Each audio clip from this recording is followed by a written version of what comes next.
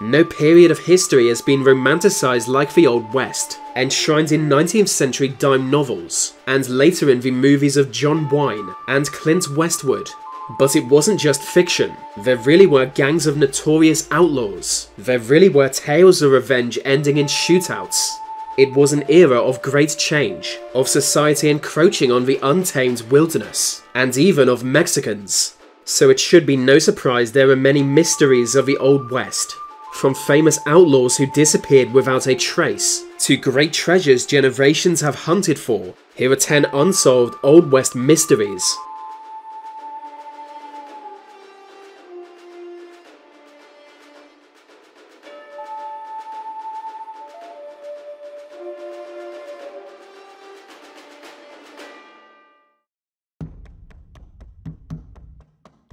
One of the most interesting, yet least well-known figures of the Old West was Doc Noss.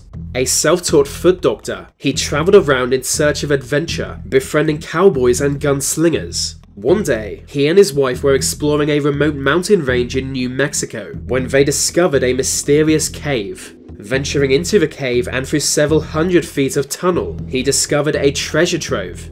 Before him lay colonial-era gold coins and artifacts, historical documents, and 16,000 gold bars. Days later they returned, ready to excavate the great treasure. But Noss was not a wise man, and when he attempted to widen the tunnel using dynamite, it caused the ceiling to collapse, permanently sealing off the cave. Doc Noss would spend the rest of his life raising money to fund new efforts to retrieve that treasure. Investors poured millions into the effort, enriching Noss in the process. But his life of befriending shady figures came back to bite him, as he was eventually murdered by one of his own investors. In the decades that followed, the story became legendary, and treasure hunters continued to search for his gold. None of them have found even a single gold bar, but countless people still believe in the treasure. There was once a Frenchman living in what at the time was called Utah Territory. By all accounts, he was an upstanding member of the community, working as the local gravedigger. But when it was found out he had been grave robbing, people were outraged. Angry mobs wanted to lynch him on the street. So to keep him safe until his trial, police decided to exile him to a small island on the Great Salt Lake. For 6 weeks he was to live alone on that island, entirely isolated from the outside world. But when authorities returned to the island, he was nowhere to be found. Immediate speculation was that he somehow escaped, either by a homemade boat or by swimming to shore. But as time went on, these theories seemed less plausible. Not only was it a long way to shore, no sign of the man was ever seen again, and so his fate has been a mystery ever since. 1800s Texas was an especially violent place. American outlaws, Mexican bandits, and Comanche raiders made its frontiers dangerous for all. One Mexican bandit was especially notorious for stealing horses. He would do so during sandstorms as to cover his tracks, but according to legend, he one day accidentally left a trail, allowing a group of Texas Rangers to follow after him. As a warning to other bandits, they cut off his head, tied his headless corpse to a horse, and left it to wander off into the desert. His killers headed home, believing they would never again need worry about him. But it was not long before strange rumors began to emerge. Across the state, stories told of a headless horseman terrorizing settlers. Holding his own severed head, its eyes glowed brightly as he galloped towards his victims, murdering anyone slower than his horse. Not even bullets could slow him down, nor seem to damage him at all. And ever since, legends of this headless horseman have endured.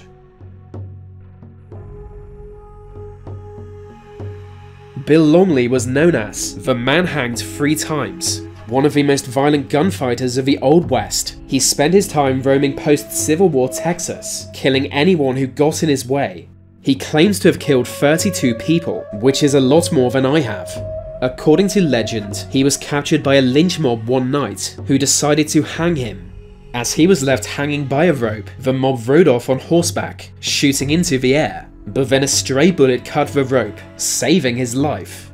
Years later, he was apprehended in Louisiana and sentenced to death. Again he escaped death, the hangman accidentally using the wrong length of rope. But this time his executioners realised their mistake and simply hanged him again. Bill Longley was dead. However, one day his father came forward, claiming his death had been faked. It was said he escaped from prison days before, leaving guards to panic and kill someone else in his place. He did have a history of breaking out of jail, and as time went on, more people claimed to encounter him. Could he really have escaped justice, or was his father just a crazy old man?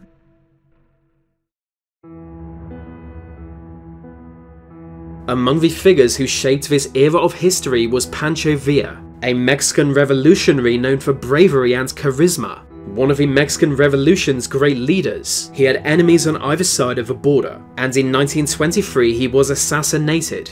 3 years later, cemetery workers discovered a bizarre theft. The grave of Pancho Villa had been desecrated, his body decapitated, and his head stolen. There was no immediate suspect, only rumour. While many people hated Villa, no one seemed directly linked to the crime. Investigators hit an instant dead end, and still today the fate of Pancho Villa's head is unknown. Some said it was stolen by a renegade art dealer and sold to a private collection in France, but the most prominent rumour blamed a group of American students. At Yale University is a notorious secret society called Skull and Bones. Also known as the Brotherhood of Death, they have been accused of acquiring many stolen skulls, especially of great military leaders, like the Apache chief Geronimo. According to legend, they paid $25,000 for the skull of Pancho Villa to be stolen for them, and an entire century later, they still have it.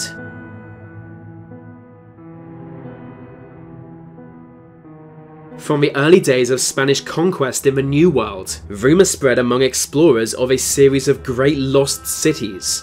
Tales of the 7 cities of gold made it back to Europe, and dozens of expeditions organised to find them. But no matter how thoroughly they searched South and Central America, no golden city was found. Centuries later, when the Old West experienced a gold rush, rumour again circulated of these lost cities, this time telling they were in California, Arizona or Colorado. Once more, crazy white people went all over in search of these 7 cities of gold. Legend told they were surrounded by miles of desert in every direction, and on the journey towards them you would see countless corpses of long-dead explorers. Follow in the footsteps of those dead explorers, and keep going, and perhaps you will discover great wealth in those lost cities. That was believed by many at the time, but nothing resembling a city of gold was ever found in the Old West. In remote Nevada stands El Dorado Canyon, a place long known to be rich in gold and silver. For over 100 years the mines here extracted precious metals, making many fortunes. As Nevada's most successful mining area, all kinds of people were drawn here, including criminals. Murder and shootouts were a regular occurrence, so for protection, many dogs were kept here. But people of the Old West were cold-hearted, and when it came time to leave the canyon, many dogs were simply tied down and left to die. El Dorado Canyon has been abandoned for decades, but it's said if you go there at night, you can still hear the ghostly howling of those long-dead dogs. As the howling gets closer, you will hear the sound of chains being dragged along the ground, and if you do not then run, you will be torn to pieces. Such is the legend of the El Dorado Canyon ghost dogs.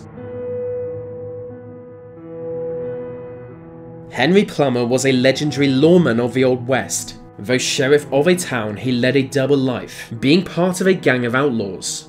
Using his position as sheriff, he would carefully pick his victims, choosing only to rob wagons full of gold from local mines. For several years, he and his gang of outlaws preyed on travelling wagons. It was an open secret that he led the gang, but he was sheriff, and he wasn't exactly going to arrest himself. Eventually, a group of locals came together as vigilantes, capturing and executing Plummer. But after his death, none of the gold he had stolen was recovered. No matter how hard they tried, no one could find it. It was said he had amassed a fortune of $200,000 worth, an incredible sum for the mid-19th century. According to legend, he buried the gold somewhere near the ghost town of Bannock, but its exact location was lost when Henry Plummer died.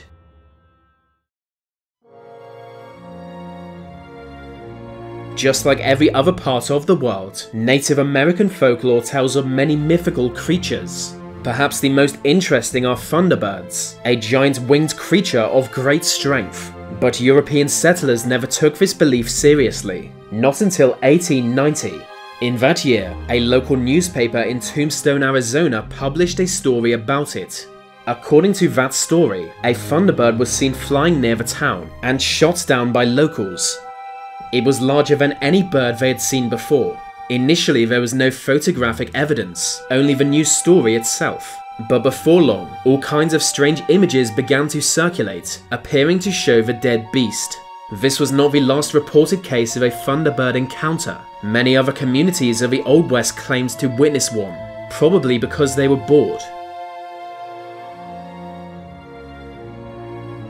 Perhaps the greatest of all mysteries of the Old West is the lost gold mine.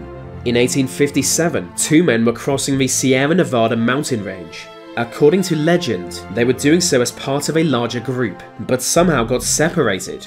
Now alone, they stumbled upon a large deposit of strange-looking rock.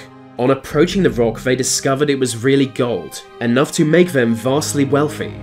By the time they made it back to society, one of them was dead, and the other seriously ill.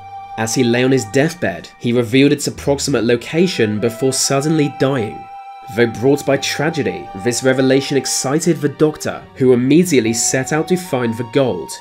But strangely, he was unable to find it. Years went by, yet still he found no gold. More than a century and a half later, the location of that mine remains unknown, if it even exists.